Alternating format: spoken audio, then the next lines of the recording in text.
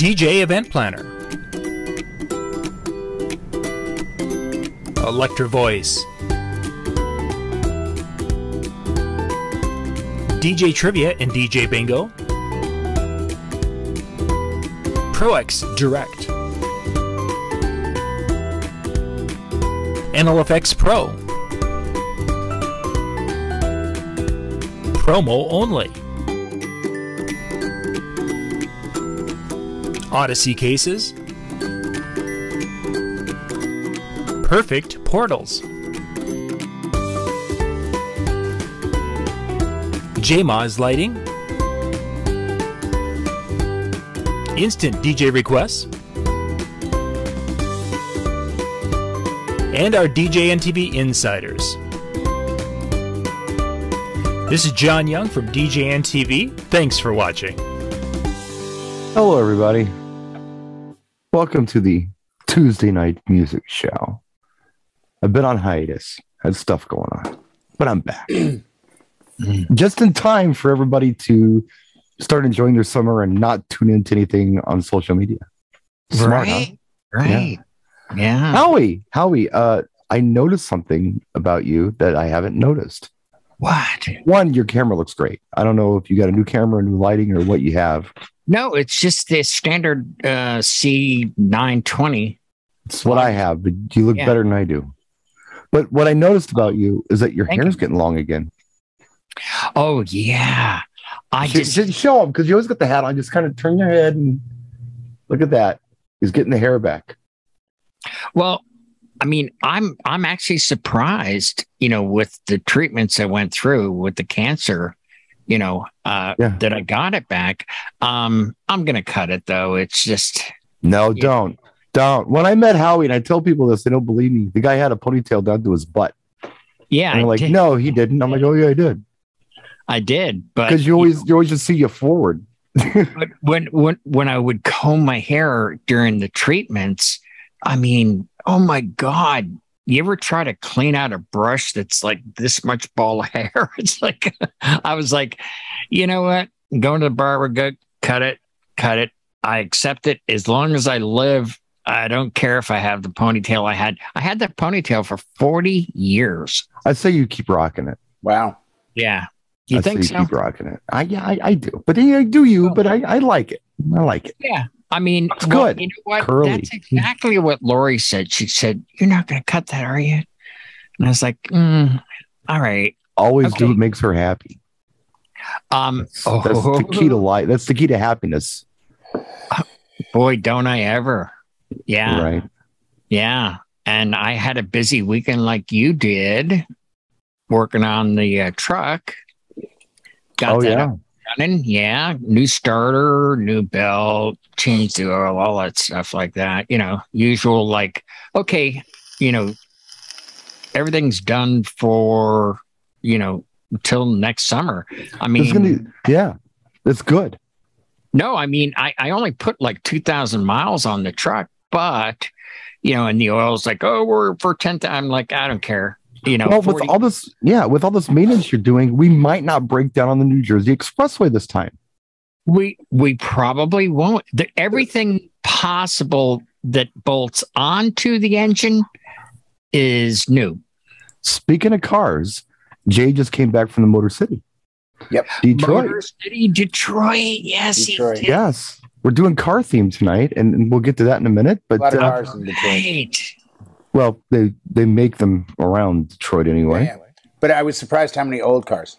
Yeah, it's that time of year. Like hot rods. Like a lot of guys driving like a ton of old, I don't know why, but just a bunch of old Malibus, Chevelles. Well, nice. Why were you there in Detroit? I was there for a show called Movement that happens every Memorial Day. It's been going on for probably 20 some odd years. Yeah. Detroit, a lot of people think of Detroit, you think Motown, think R&B, but Detroit is technically the founding spot for techno music. Kevin Sanderson. Yeah, it's credited Derek Mays and Derek Carter, and it's credited as this is the home of techno. Right. Well, I mean, this is a massive, massive festival. It takes place, if you've ever been to Detroit, at Hart Plaza, which is right on the water. Just south of downtown, right? Yeah. Exactly. Yeah. Right on the water. Beautiful spot. And it's big. I mean, it's Richie Houghton played the first night as the headliner to close it out. Like, everyone in the techno field was there. Yeah. 2 Chainz was there because they usually bring in like at least one solid hip hop act. The last time I did this a few years ago, the closing night, the main stage, which is the biggest stage, was Wu-Tang Clan. Wow. The side stage was Diplo. Another side stage was Rez, and the other side stage was Dubfire. But it starts at 2 and goes till midnight. And we had a tent with Sweetwater. So it was us and Korg and In Music and ADJ and Erica Synth and a Moog style company and just different companies within this tent. So as people would come into the venue, anyone and everyone could come in the tent. So you've got, I mean, I don't know, like 50,000, 60,000 people a day there. Oh my and God. We were next to one stage, which the last day was yesterday. It runs Saturday, Sunday, Monday. So the last day, Monday, had the best lineup on the stage next to us. And I mean, it's a good 20,000 people going down towards the stage. But didn't they used to call this Techno Fest years ago? I don't know. I've only known it as movement. That's what Joe Fugini told me. That could, I mean, he's local. Yeah. He would know more than right. Yeah, he's in Farmington Hills. Yeah. By the way, there are no farms or hills in Farmington Hills. There you go. Yeah, it's one of those. Killed them all. Where, you know, were you in a situation like Brian was, where you were in the Sweetwater tent? People would walk by to see the main stuff, and you would play there. Is that, or were you a demonstrator? No, I was really more of a demonstrator. And the tent was set up right at the entrance. Last time I was there, it was set up probably 100 feet in and over on the, walking into the festival over on the left. This year we were directly at the entrance on the right, which probably helped or hurt us. It hurt us in that people coming in were shooting in to go towards all the stages. It helped us in that people that were milling around would see it and come in. Yeah. So it was busy all 4 days, or all 3 days. I got there Friday night, did set up. And then Saturday, I worked alone. So I got there at 10, worked till 8. Then Sunday, Monday, another DJ flew in from a gig in Atlanta and worked with me. So I had somebody with me Sunday and Monday. Right on. Your schedule gets thrown way off because you arrive on a Friday. You're okay figuring out today's Saturday, but it's the Sunday, Monday that gets confusing because Monday's Memorial Day. You think it's Sunday again. So it's one of those like, what day is it? You know, but it was fun. I mean, you know, there was a lot of great DJs who I'd never even heard of. Nice. So I did a lot of Shazamming and have some really, you know, people that if I see them in my area, I'll definitely go support them. Cool, fun crowd. Yeah. Awesome crowd. Yeah. No attitude, no problems, right. No beefs. Just These fun. festivals are like that. EDC is the same thing. Yeah. Even the police like working EDC. I think I saw one incident where a girl, I think she just fainted from the heat because it was really hot yesterday. Yeah, of course. And they had probably like 4 medics and like 6 cops right on her. Right. So, you know, I felt really safe. It was a great show. The crowd was really fun. It's a very mixed crowd compared to most festivals. Right. And Detroit definitely supports, you know, they hustle harder, as the T-shirts say. I love Detroit. I love seeing all city. Of the things that are happening downtown and the new sporting venues and concert venues, and it's really nice to see. We were I stayed at the Westin. Last time I stayed at the Marriott Renaissance, which is on the river. So you're parallel to the Hart Plaza. So you come out of your hotel and you just walk like a block down and you're at Hart Plaza. With the Westin, you're about 1.5 miles away. So the beauty was I got to go by like the Guardian building, which is this beautifully architect building. Looks like it's from the turn of the century. Yeah. Just really ornate. All the architecture in Detroit. Yeah, it's amazing. But then the Beavis building, and they're famous for their Coney dogs. And I remember watching Anthony Bourdain when he was in Detroit, and he ate a Coney dog at Lafayette's. Well, Lafayette's is right next to All-American Coney dog. So that the two biggest places are literally next to each other. And all I could think of was like Philadelphia.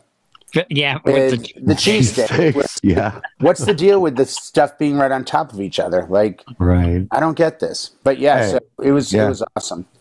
No, it's a great city. I love Detroit. It really is. I haven't been in a few years. I need to get back. It's a great city. You know, I said we had a car theme, and it will finally 10 minutes in, we'll get to our point of what I was talking about.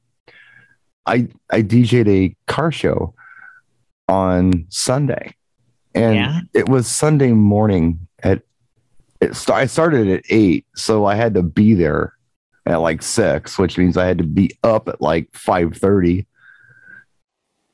That was some conditioning, because anybody who knows me knows that I am not a morning person. So I was conditioning myself like none of us are. No, well, that's why we do this. So I've been conditioning myself for weeks to be up and alive for this. Yeah. But it was crazy even before that. I mean, I had all kinds of personal things going on and won't even get into it. But I did a video and I haven't posted it yet. It's ready to go. I'll make it go live after this broadcast. But I posted a playlist from my event. And I guarantee you that most people will look at or hear my playlist as I give it song by song and think to themselves, this was a car show, really? Because I don't do what most people do at car shows for music. Except for us. I do not. The people in the 50s that you would think you would play for, they're dead. Yeah, pretty much dead. Or, I don't know. Like my mom, okay, she's 81. And by all rights, you would think that she would be listening to, more of the doo-wop 50s stuff, but she totally would rather hear something from the 70s or something from today. I mean, not everybody's, thinking like that. I feel like, I don't know if you've ever done car shows, Jay. Have you ever done anything like that? I've done them. Yeah, I have. Well, last car show I did, it was the biggest hit was the 80s, because those people from the 80s are in their 60s. Yeah. And they're the ones that are buying those cars. I think it's easy to default to play Beach Boys and 409 and. Well, I did play that. I did. It was requested though.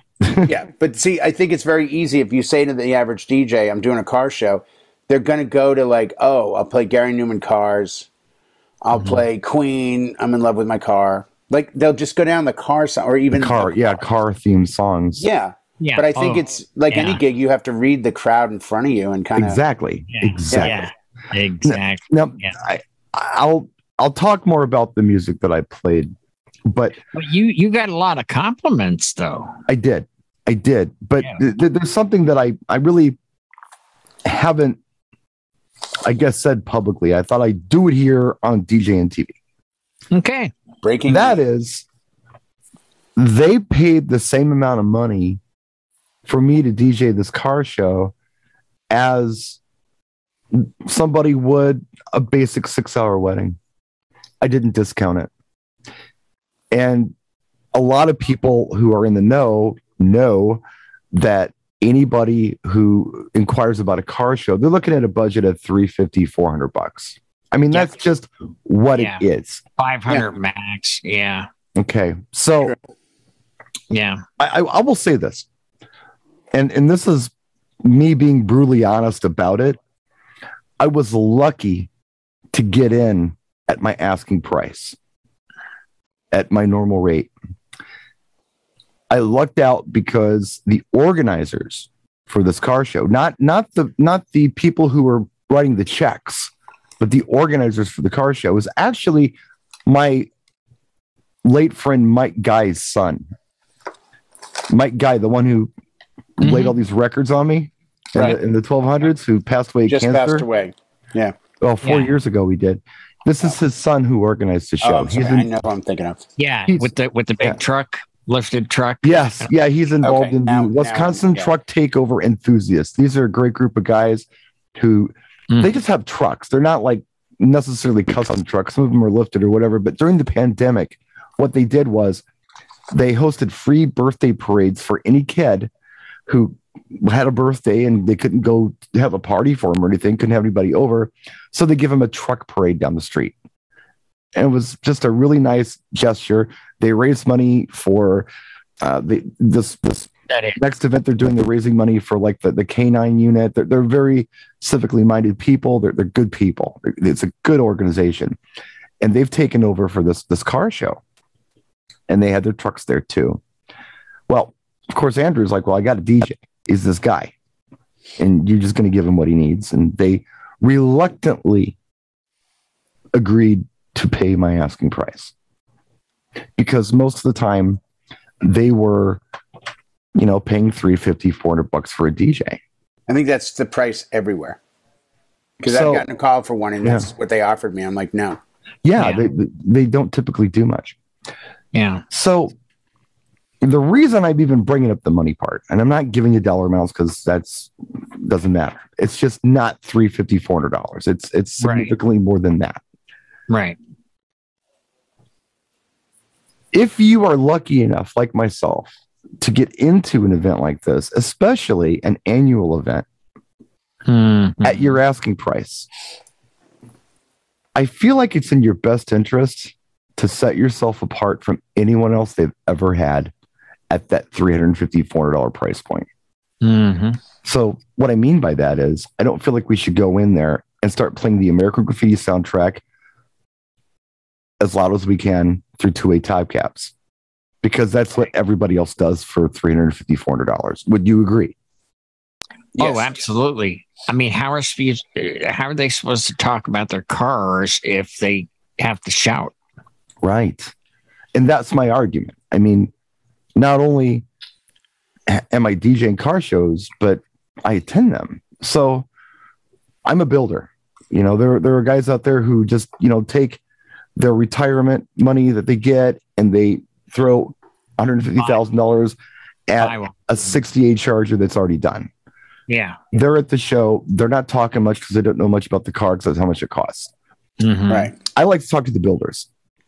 I want to learn something new. Oh, yeah. Yeah. We can't have a conversation if we're screaming over, Get a Job or 16 Candles or Charlie Brown. We can't have a conversation. So the music levels have to be somewhere where people can have that conversation and still hear the music. Now for this, there are two things that I've done. And one thing is I'm using column arrays, because I feel like the properties, like, Jay, you have the Evolve 50s, Howie, you've had experience with these as well. Oh, many times, yeah. They're not nearly as mid-heavy. So you can get, people can hear it.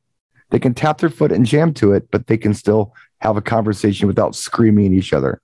And if you had to make an announcement, they can hear you. Right. Somebody in the comment section of my first video I posted, I believe it was the Gigalog I posted, had said, what are you using these things for? I got to use these point source, and they meant two-way top cabinets because they project further. You're not the main attraction here.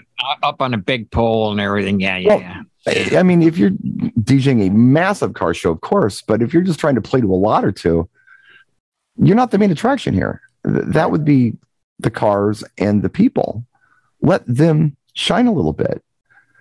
Well, you know what? That makes perfect sense. It's almost like doing a wedding and trying to be the star of the wedding. No, it's the couple. It's the couple, right? It's Same principle. Cars. It's the cars that are star, right? Or the people they're talking about their cars. Right. Making new friends. I mean, it's a community. Yeah. It's a wedding's different. A lot of people know each other at weddings, or they're there to specifically meet the other family. A car show, everyone's a stranger unless they just see each other at car shows. So you're meeting people. Oh, I like your car. I like your car. You're having conversations about things. It's cool in that regard. It's very much a social event. So you need to let it be a social event. Let it breathe a little bit instead of trying to be the main attraction. That's one thing that I did. The other thing I did with the audio, which was by default, which had everything to do with my programming, was I wasn't playing mid-heavy music like the 50s stuff. The recordings aren't great on that. More 60s and 70s. Yeah. Kind of stuff, Yeah. Which is another conversation, but it did help. I wasn't playing the Big Bopper all night long. Well, a lot of those were in mono too back then. So What's bass? They only had 4 channels to work with, and they recorded it over the telephone. Yeah, kind of. What it sounded like. Yeah. Or an Electro Voice Model 75 that's 95 years old now. Yeah. It's funny because a lot of people and these people are not wrong. I'm not saying they're wrong. All I'm saying is that if you want to command more, if you're lucky enough to get it, if you want to keep it, you should probably do something different than everyone else does. Right. So someone had said, I like to play songs from when the car was new. Yeah, that's weird. Well, it would, I don't know. I'm thinking to myself, so if a Model A shows up, are you playing, hello, my baby, hello, my honey, hello, my ragtime gal? You're not doing that. Let me get you the 95. You got the right microphone for it. Putting on the Reds. You're not doing it. Put on the Reds. Yeah. It's Happy Days at American Graffiti all day. So I guess my only point is that, if you're going to come into here, one thing to just keep in mind, if you want to come back and make some money at this, where you're not losing, do something different. If you're doing the same thing the Cheap DJ did, what's the incentive of bringing you back at your premium price? Right. And be different. I mean, I've been to car shows where they're putting the thumb drive in and they're playing that soundtrack, like you said. Well, sure. They're really not doing much. Well, they're not getting paid much to do much. So I get that. Yeah. I was actually playing to an audience.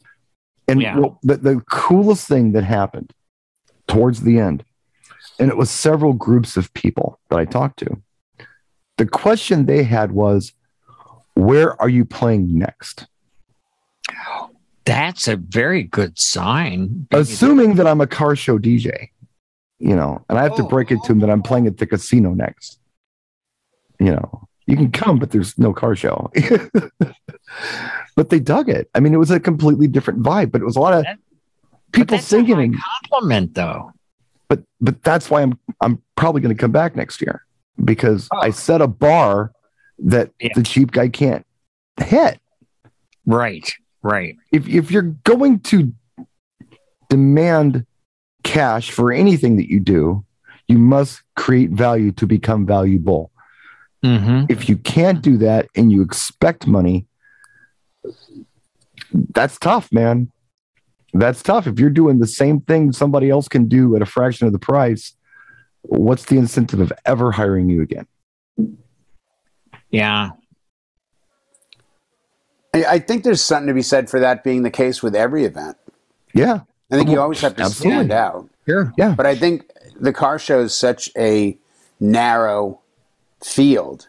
And I've done a couple of them, and they were just what you said. It was, we got $300. It's 3 hours on a Thursday. It's 6 to 9, play some car music. Yeah. And you're not doing anything on a Thursday. So you show up and you give them their $300 worth.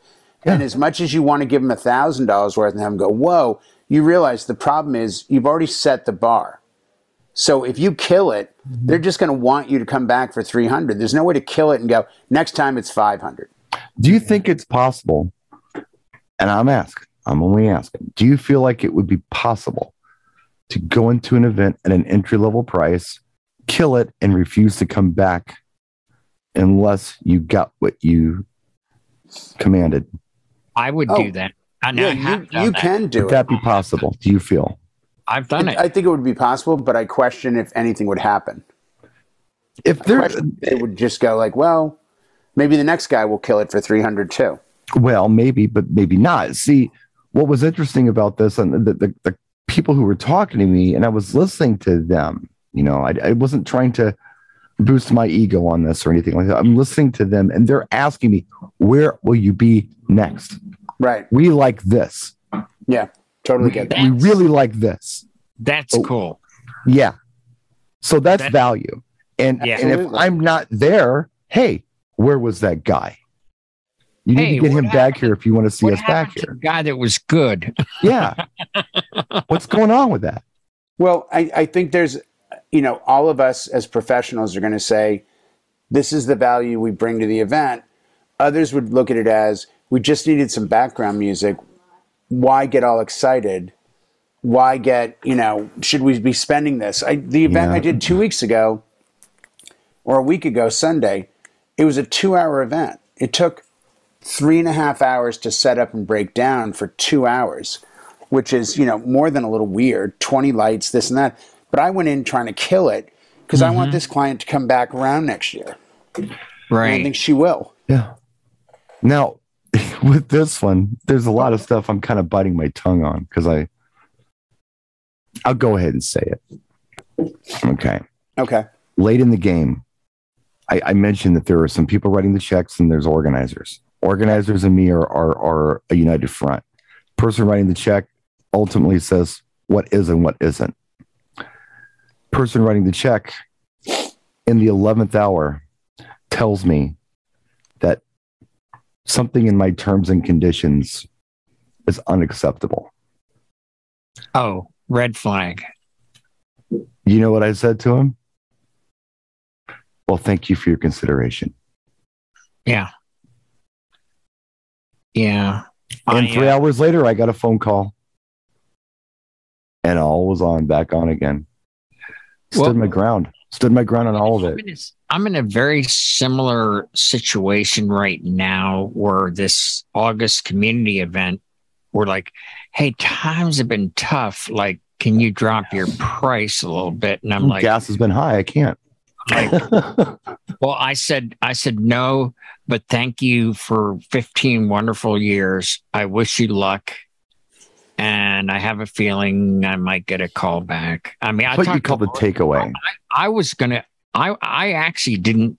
I still, my heart tells me this gig is not for you anymore. Like, I've outgrown them. I gave and gave and gave. And well, think about it. And then I listened to the message and they want to drop the price. And I'm like, well, everything else is going up now. I got to go down. Come on. No. Yeah. I'm like, I'll survive. It's a bit like gambling. You don't want to gamble what you can't afford to lose.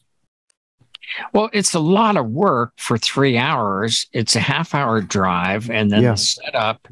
And, come on, really? You want me for the car show price you quoted earlier? No, I'm not doing that.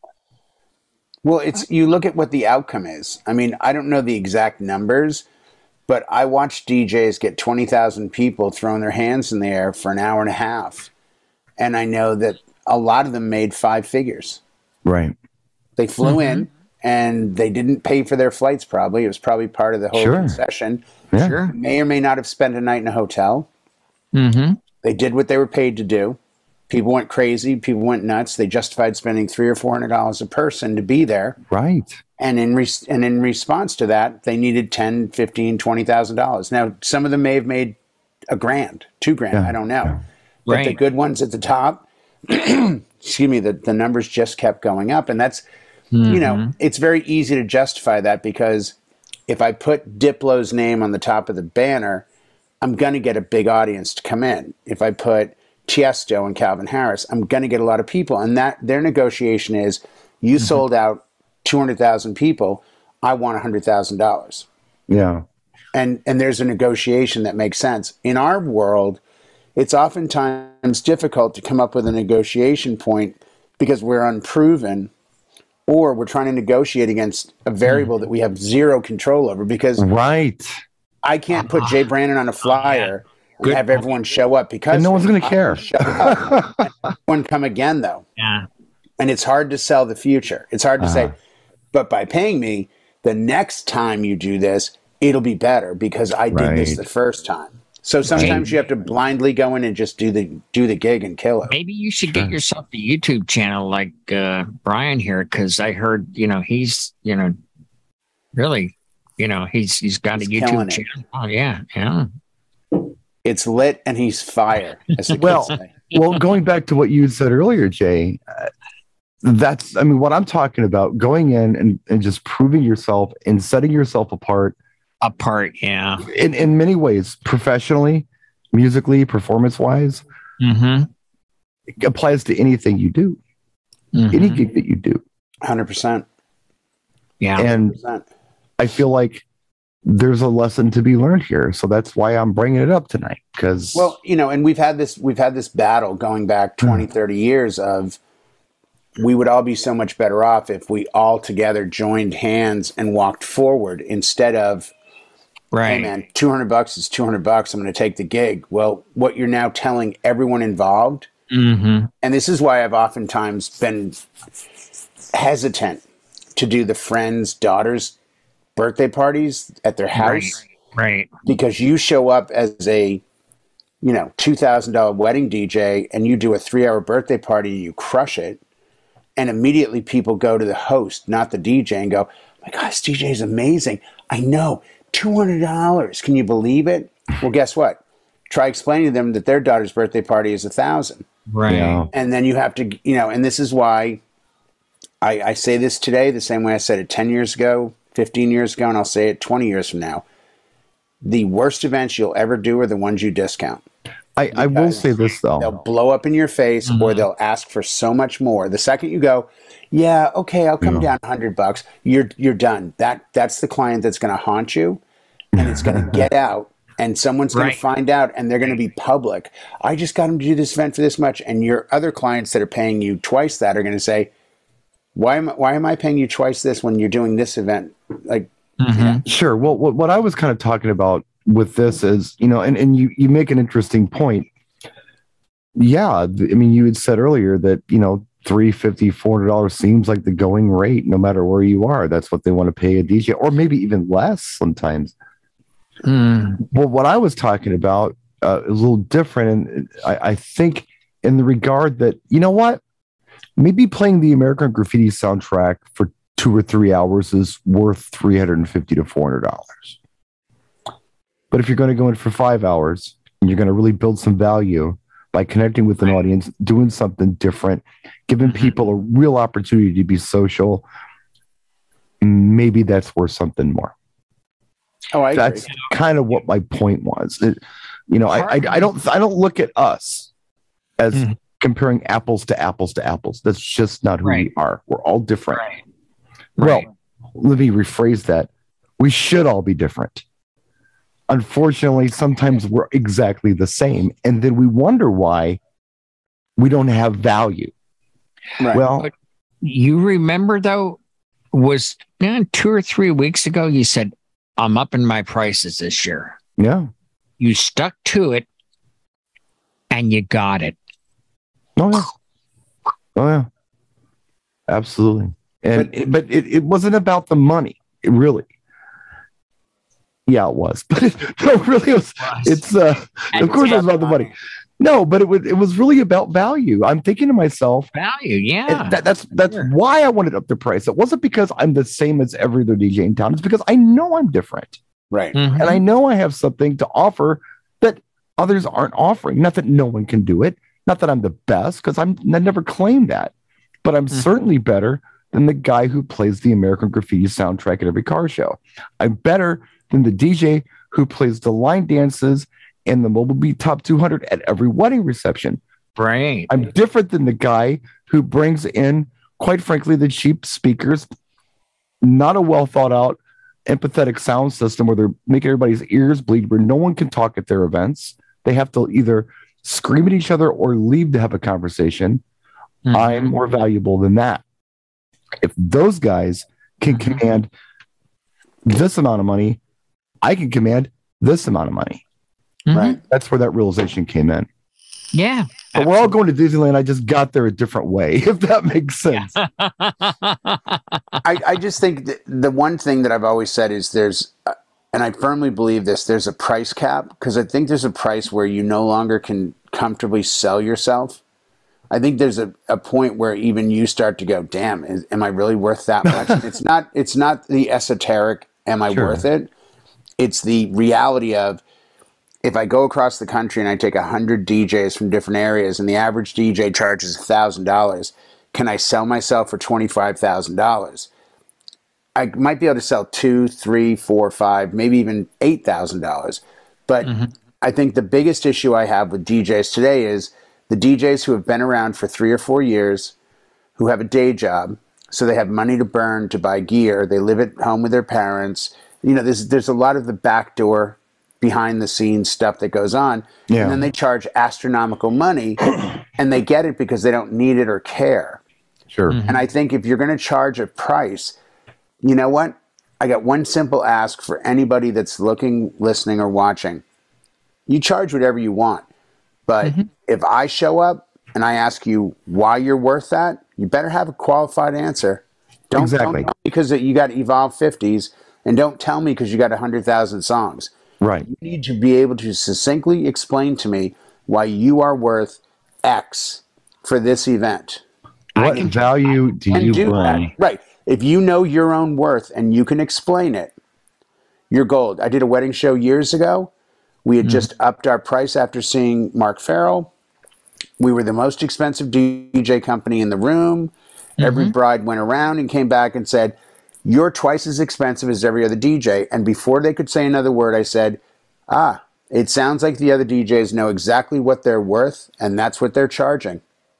And that literally, you saw their eyes roll in their head like, oh, that totally makes sense. He's charging 1,000. He's worth 1,000. He's charging 500 because he's not. Tiny passive aggressive, but I like it. No, I kind of said something similar to the person writing checks the other day.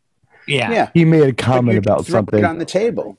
And I said, well, of course not. You've been hiring $300 DJs.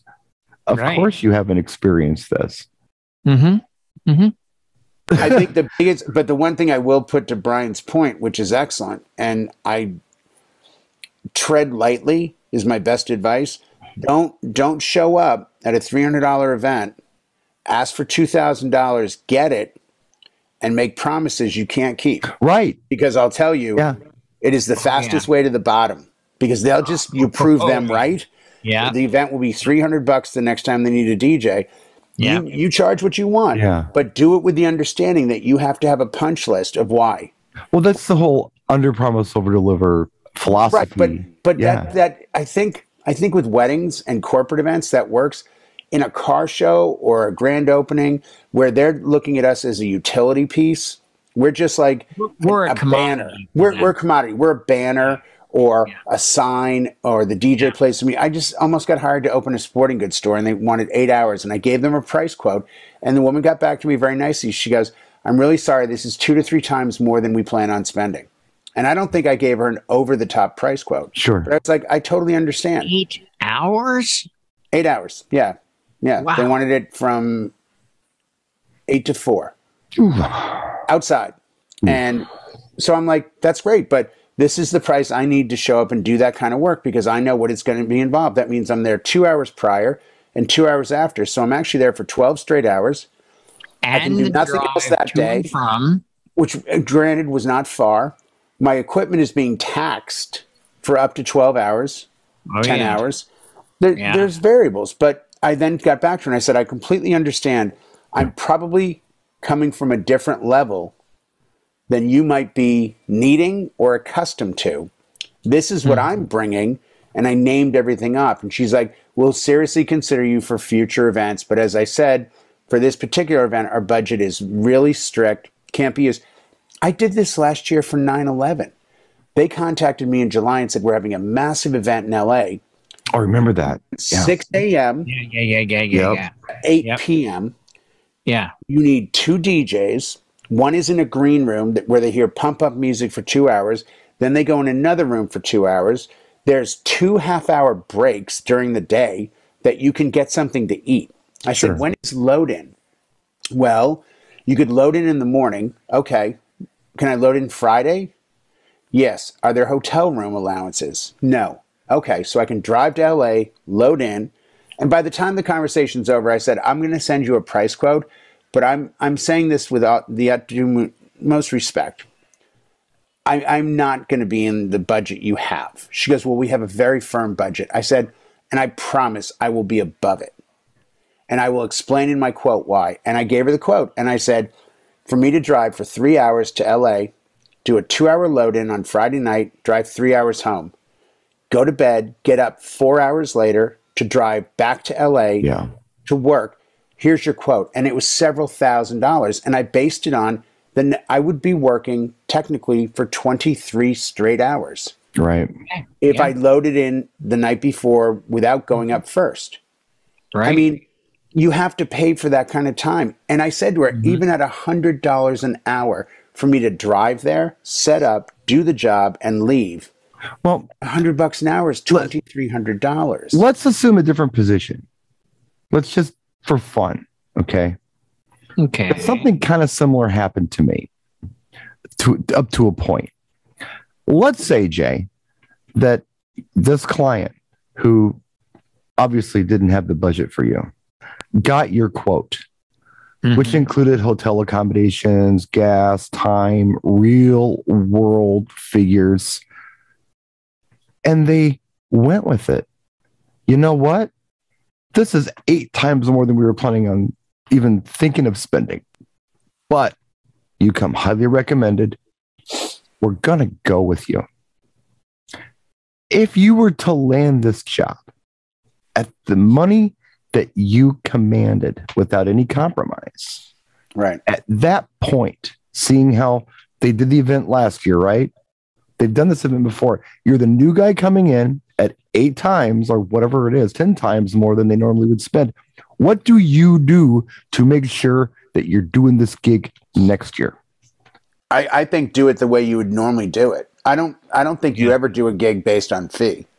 No. That's not what I mean. That's you're misunderstanding me. I was just all I was looking for is to say, be professional, be unique. Oh yeah. You're not going to go in and do the same thing that their guy was going to do for $400. You do you, and that's why you're getting that money. But you have to be individual. You can't go in with the understanding of what did they do last year? I'll copy that. You have to read it the way you read it. Because I said to her, I go, well, I can save you some money. You don't need a second DJ. I can put a sound system in. You give me a new group of 70 people every 2 hours, right? Yes. Yeah. So the new group won't know the last group's music. Right. No. Why don't I just put a 2-hour mix together that we can play in that one green room area, and it repeats every 2 hours? So there goes the second need for the DJ. But that's one full system running. Now there's a separate system running. And I've done these. It was a charity thing where they're building meals. I've done these like 10 times. You're on the mic more than you are on the music. And you're pumping people up. Oh, Table 7 just did their 100th meal. Well, you're the pump up guy, and that's really where you make your money. But if you're a DJ, you're in the wrong venue on that one. But I think, as you said, you always want to try to do better. Do something that no one else has done. Something different. Well, and that would be difficult at times to come up with because you have to feel it out. I think we all get Of course. We go. You don't just start on the red line and go nuts.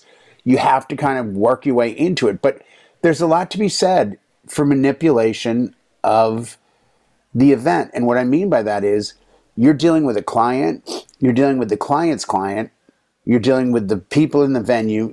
There's so many moving parts to a good venue, to a good event that, it's not just that. But let's also remember one thing that would have helped you out, Brian, and probably will down the road.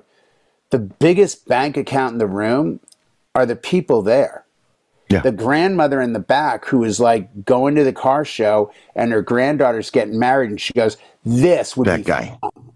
Oh, I got a wedding out of this, by the way. I forgot to mention that.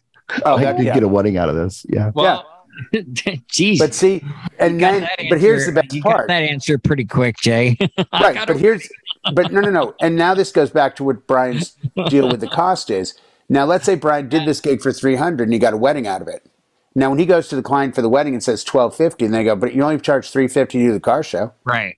Now, it's funny you say that because there's so many times that we have said, I can't spend exposure. I can't do that. This is the one show. Bank won't cash it. That from exposure alone, I probably would have been all right because I did very well in that regard. Right. I made a lot of contacts, and a lot of people know my name now. Right. And I'm going to be doing events because of it. The thing I had in my head, of course, disappeared. I had a cool reply for something you said, and I was waiting for that coda where I could jump in and say something, but I forgot what I was going to say. It was clever. It was good. I promise you it was good. I gave some moments there where there was room for you to jump. I didn't want to interrupt you, though. I was trying to be polite. No, but I had something really good that I was going to say, and I can't remember what that thing was. It doesn't matter. Just be good. But don't do what everyone else is doing. If we all do the same thing, the same way, our value probably isn't going to be very high because we're not unique. If we do things that are unique and good that people like, we have value. I don't know. That's just my it wasn't about money so much as it was about just don't sit there and be all upset with yourself because you're doing the exact same thing that everybody else in town is doing and you're not getting ahead. Yeah, but we've had this talk on a different show, and it came from my buddy Bill in Boston, who said, when I talk to a guy who's been a DJ for 20 years, you know, it's like, wow, 20 years, a lot of experience, a lot of exposure, a lot of time, a lot of work, a lot of change. But then you start talking to some of them and you realize, wait a second, you've simply done the exact same event. For 20 years in a row. For 20 years in a row. Yeah. And that's why it's such smooth sailing, because it's like, I got this. Right. I tell people all the time when they're like, I'm trying to up my game. Yeah. And I don't want to name names, so I'm not going to do that. But I'm not part of the whole give me $100 and I'll tell you what to do crowd. And there's a lot of that in the DJ industry these days. There's a lot of I've been in the game for 10 years. I'll tell you what to do. Yeah. So on a free side, I would simply do this. And I'm being genuine about this. Pick out 5 things that if you had to describe an amazing DJ at an event, pick 5 things that you would use to describe them, and then aspire to do those 5 things. So even if this is an imaginary DJ, when you say, do good work, do this, over promise, under promise, over deliver. Under promise, over deliver. Right. It's a mouthful. But you've got to know what that is. You've got to actually know. You can't say, I brought a blue laser. Well, what? You do a car show at 10 in the morning. What the hell good is a blue laser? We've done DJ conferences, Jay. Yes. Where the organizers have said, it's going to be awesome and it's going to be amazing and it's going to be incredible. And you get there and there's 50 people there and you expected 50,000 people there.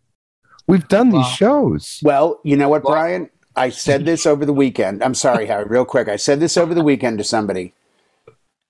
When you said that, one show came to mind. Now, we don't have to say what show it is. Okay. But if you went up to Pulse and said to Christian, what was the best one DJ show you've ever done? He and I are both going to say the same show. I was actually thinking of a different show, but that's okay. But the show I'm speaking of still has the same general principle. Yes. Right. Yes. At Parker's in the parking lot. But the point is, the reason that it was the best show we've ever done, we got there and there's no crowd. And we're like, what's this? Where's all the people?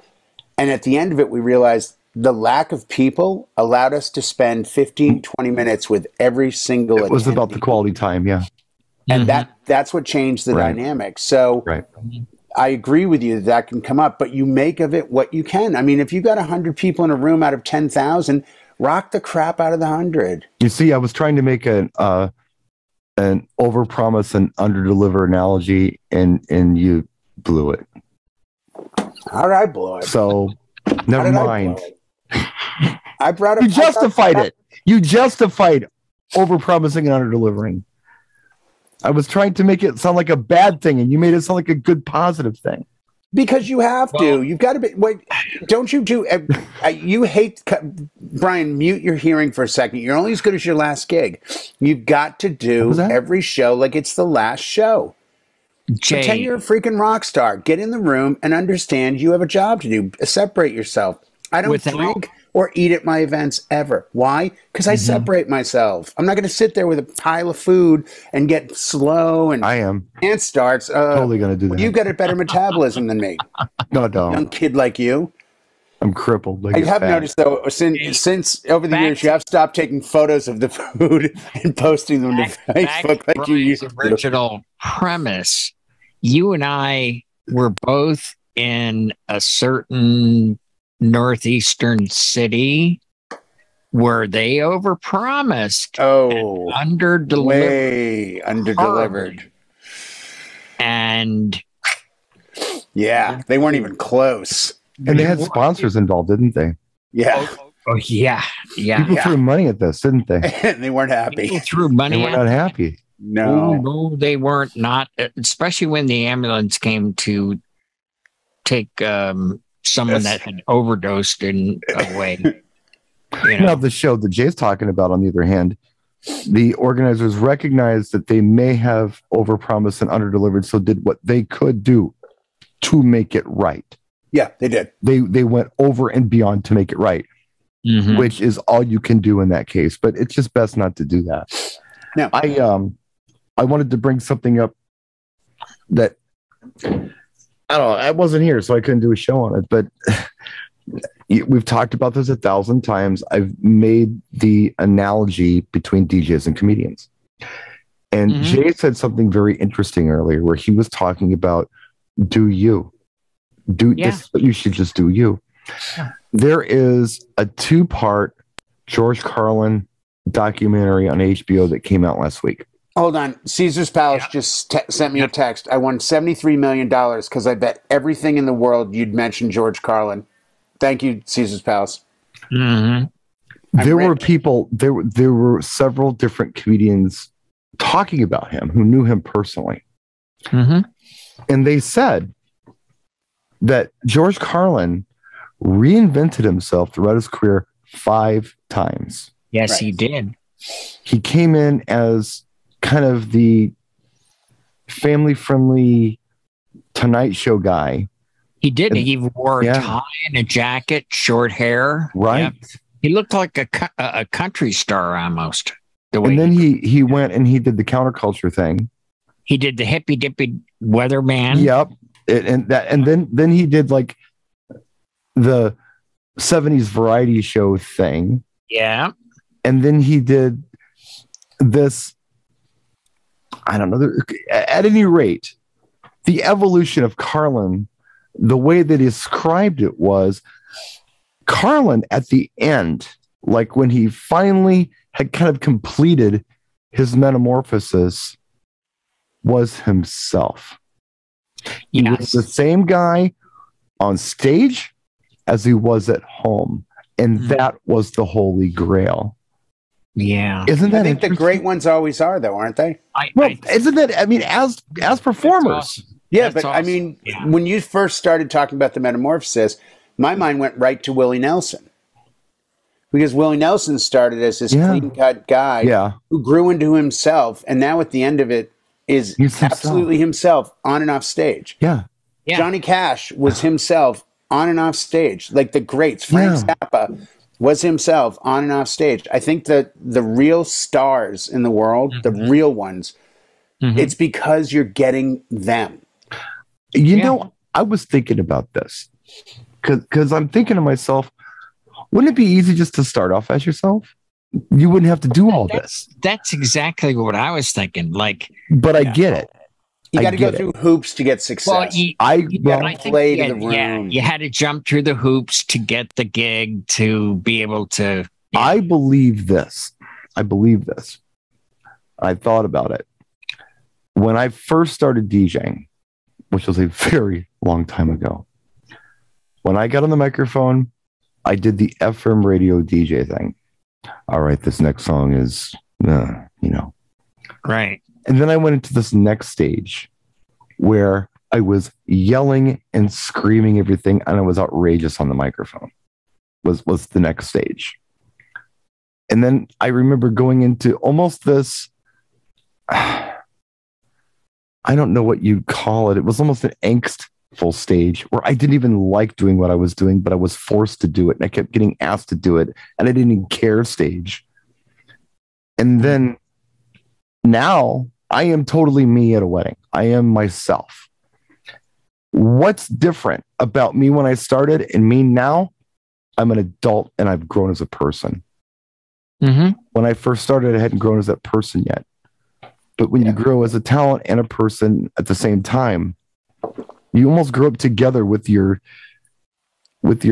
alter ego, I guess. It was the stage presence, and eventually she just fades out. The two people become one, and there you are. Well, I don't know. It's the ego thing, like they're chasing, and one's trying to stay on a path, and the other one's trying to figure out what to do on it. Right. And eventually you wake up and just go, I think I was right all along. I just should have done this. How many later? So I think I've always been me. I don't look back on my career and go, oh, remember that period where you were, no, it was just because I'm still like a wise guy in the mic. I was telling this stupid story about kissing under a bridge that didn't exist. That was in 97. 100 years ago. Yeah. That's 25 years ago. I still do some weddings where it's the right room and the right crowd.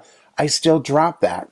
And I get the best response. And I get people coming up at the end of the night going, man, that story about the DJ from 100 years ago. And I'm like, yeah. That's good. That is good. As long as it's a very Jay thing to do. If you're happy, if you believe that, and you left this wedding thinking that's a great thing because that happened on the same day, then you know what? I did my job. Like Howie. Okay. Yeah. I've known Howie now for a long time. We've spent a lot of time together. And I can say this with, no anything in my throat, or he's a nice guy and he's going to go out of his way to be that nice, cool, accommodating guy for you. And when he's on stage, he's doing the same thing with his clients. He's still that guy. Yeah, of course, we all have a bad day, but Howie has fewer bad days than most people. But he's just a nice guy on and off stage. I can honestly say I have seen both of you throughout the years, over 10 whatever plus years. I guess I'm the new kid on the block, basically. But you guys are the same on and off. You're always the same. I don't care where I see it, whether it's Vegas or, Chicago, Atlantic City. You're the same on and off stage. You really are. There's no persona. Like I have people ask all the time, like DJs that aren't good at presentations will say to other DJs who know me, like, hey, where did you get that line? I know. He made it up. It's like, right that's there. just Jay. No, but like, is there a script? I didn't see a teleprompter. And it's like, no. That's his strength. That's his thing is that he can just get up in front of a group of strangers. Yeah, sure. But and tell them the truth. And even if there's little lines in here, but I've always had the same the same attitude, whether seminars, gigs, whatever. I don't lie to anybody. Right. I don't lie to you. I don't tell you, you got to buy this. I'm a terrible salesman that way. Yeah. But I'm a great salesman because I'll tell you exactly why you need it. Well, but I won't tell you you have to buy it. I'll just say, this is why you can use this and it will benefit you. And I try to come up the time we had the wireless thing in one of our controllers, I went out of the room with a microphone. I said, I'll be right back, guys. Sorry. With an iPad. And I said, hey, is the mic too loud? Okay, so how's that? And I walked in with the iPad and the mic and I kept touching the iPad. And it took them about 10 minutes and finally someone's hand went up and they said, are you controlling the microphone volume from the iPad? I'm like, why, yes, I am. Yeah. Oh. Yeah. Well, let me ask you this, Jay. Because you've been... really, we don't talk about it a lot here, but you also play guitar. You've been a musician for a very long time, longer than you've been a DJ. So it's probably fair to say at this point in time, you've been on stage most of your life, in one capacity or the other. Right. Mm-hmm. If you can remember back to when you first started going on stage, think about how you were then, what you were thinking, what you were projecting to your audience, and think about now, fast forward to today, without talking about a span of years, would you agree that you've changed 100% a lot from your stage presence? Yeah, 100%. Because then it was, who am I trying to be? Yes. Yeah. And now it's just, I don't know how to be anyone else. We know DJs, without giving names, who are not the same person people think they are. When they're in front of a crowd or even on social media, when you talk to them in person, they're a different person. Yeah. But that's the way they present themselves. And that's what they're comfortable with. And they're young. They're young. And they're still new at it. And it takes a lot time to bite off. You look at the world of YouTube and you think of it as you know, what's the big deal? I shoot a video in my house and like, no big thing. But when you start racking up views and viewership and subs, and you go to shows and everyone knows you and they're dragging and oh, can I get a photo? This, and this. If you're a shy person, that's a lot to kind of contend with. Yeah. So I think people, humans in general, we put up that front. And oftentimes that front is the performer. I mean, we've all seen the interviews. I hung out with Al Jorgensen of Ministry. If you know who Ministry is and you know any of their music, Al Jorgensen is a maniac on stage. Off stage, mellow dude. and I were talking about recruiting talent for the Chicago Blackhawks. I would argue that like someone like Al, who's a very theatrical performer, is doing exactly that. He's performing. He's putting on a theatrical performance. But I think it's still part of him. Of course it is. Right. But I think there's also people that put on a persona that isn't anything like them. Yeah. That's like you meet them later and you're like, whoa, wait a second. You're not even like, you don't even like music. And I hate music, but you're this big music guy. Well, I don't care. I hate music. I'm making money, so I'm just going to do it. Well, my point of all this, and really is if you've made it this far, folks, my point of even bringing this up is simply that it takes time. I mean, even the greats, it takes time. You're not going to nail this in 5, 10, 15 years. You're just not going to do it. Oh, but wait a minute. If you buy my thumb drive, stop it. I will say this. If you're uncomfortable because of what you're doing, then it's not what you should be doing. Like if you get on the mic and you feel like, hey, what's up, everybody? How's it going? If you're not comfortable being that guy or that girl, then that's not what you should do. Don't ever let the audience dictate what you should do because Brian's the best at this. You're the host. The audience looks at you like Jimmy Fallon, Jay Leno, Seth Meyers. They only know your role as someone commanding the audience. You need to do just that. Whether it's the best at that. Silent, but they view you as that role.